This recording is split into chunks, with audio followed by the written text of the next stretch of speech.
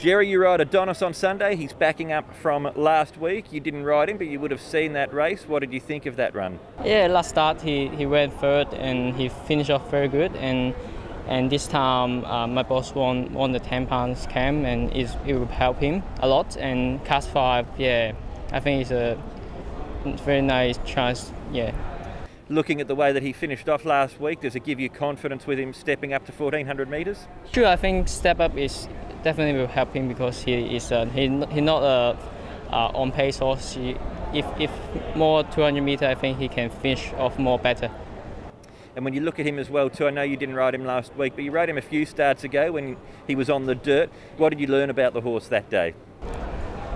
He's a different horse. He can't upset him, and need to very gentle with him. And if very gentle to him, and he will try his best.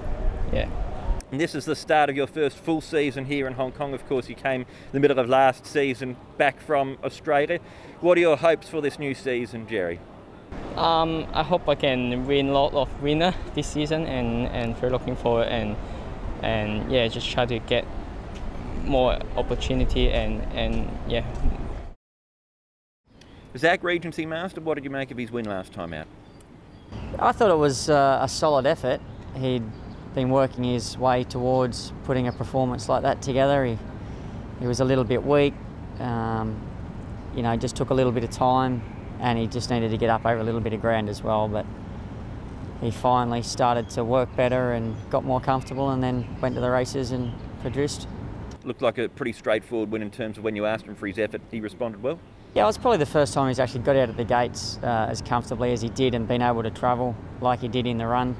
The pace really suited him, he was in a nice rhythm, and you know, it all unfolded well for him. But he still had to do it, and he's a young horse that's going to continue to improve. You've ridden him both in his work and also a recent trial leading into his run back this season on Sunday. How do you feel he is?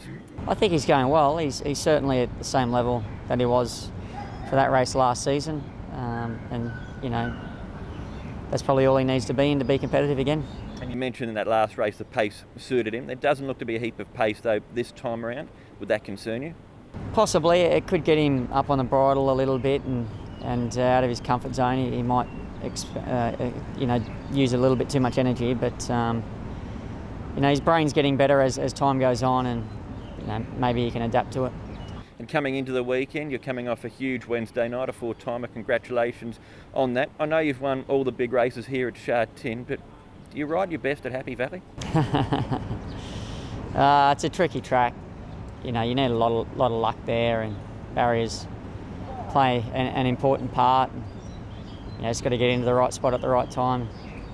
But the biggest key is just being on the right horses that are able to adapt to the positions I'd like to put them in. And you know, sometimes it happens, sometimes it doesn't. But you know, I do enjoy riding there, so I do think that helps.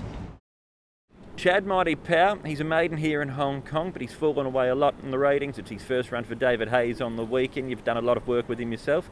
What are your thoughts heading into the race? Yeah, he's been working well. His trials have been good, and he seems to be very happy in his new environment. So we're hoping he can run well, and unfortunately we've drawn a poor gate, but if we get any luck, I'm sure he'll run well. You mentioned the poor gate. What would you plan to do from there? Well, he's a horse who generally races handy. He showed a bit of speed in his trials, so we'll jump him out and see where we can end up. Cover would be great. Did he feel well in his trial you rode him in? Yeah, he did. He felt good. Caspar Schofield, he won impressively last time out. And how's he done over the off-season? Yeah, he's done really well, Ed. I haven't trialled him for this for his upcoming start because he's got that residual fitness from the end of last season, and he's had a couple of nice bits of work on the grass, and I think I've got him pretty much where I want him for his first up run. He's only had a few race starts, Caspar. Is he a horse that you've had to manage carefully along the way? He's had a couple of niggling issues, which we've just tried to look after and nurse him along. And right now, you know, it's a big season for him, you know, so I'm treating him like a horse with a lot of potential. And obviously a type of horse that I would train for the Classic Mile. That's my target with him this season, so he'll be progressing distance-wise as well. A little bit of a tricky barrier, Nate, but he's got to learn to race. He's still inexperienced. He still needs to know how to race. So he'll just go back and we'll teach him again, you know. If he gets 1 or 2 races wrong through the prep, that's part of his learning process. But the one thing he does have, he has an explosive turn of foot.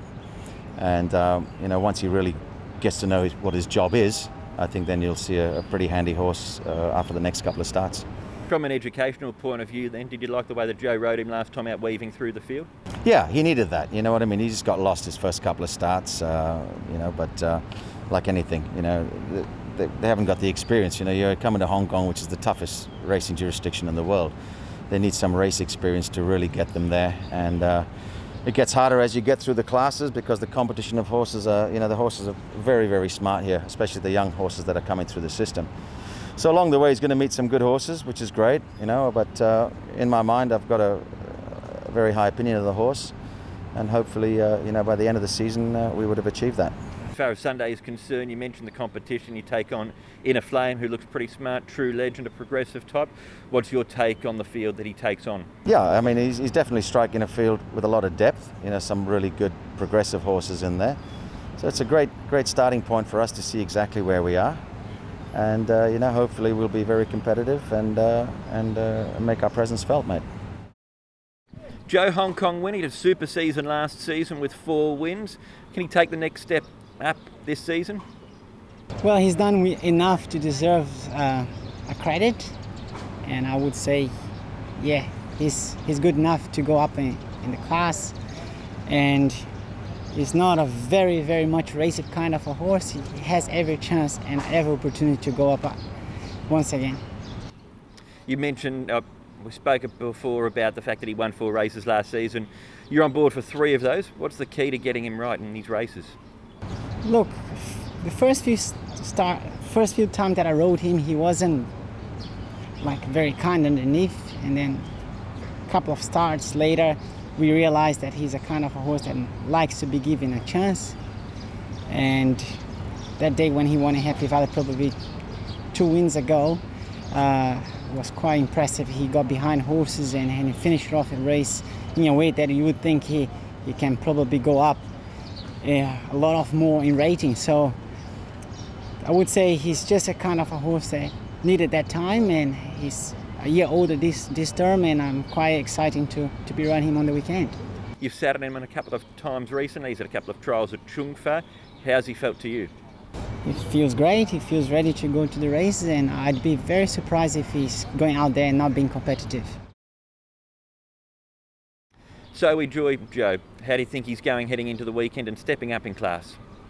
Stepping up in class, of course, he's going to face stronger horses, but at the same time, he's going to carry much lighter weight on his back, which is, in my opinion, is a big plus. He's not a very big kind of a horse. The light weight is going to help him, and based on his last couple of races, I would say he's going to be competitive once again. Have you been happy with the way he's felt to you in his work? At the beginning of the preparation, I was a bit worried about him being a bit fresh, but David has given him a lot of work, calmed him down. The last couple of gallops, he's been giving me good feelings, you know, so I'm going to the race with plenty of confidence on him. And you mentioned David. This is your first ride for David Hayes here in Hong Kong this season. You've won big races in Australia for David. You also rode Constantinople in the Melbourne Cup for him last year. How important is this relationship for you to build with David now that he's here in Hong Kong? Well, it's always important for us jockeys to build relationship with trainers. No doubt the top ones is the one that you want to be closest with. David has been here in the past, has proven to be a champion trainer, and it's going to be my first ride, and hopefully I don't disappoint him, you know. It's a relationship that I want to build for a long term.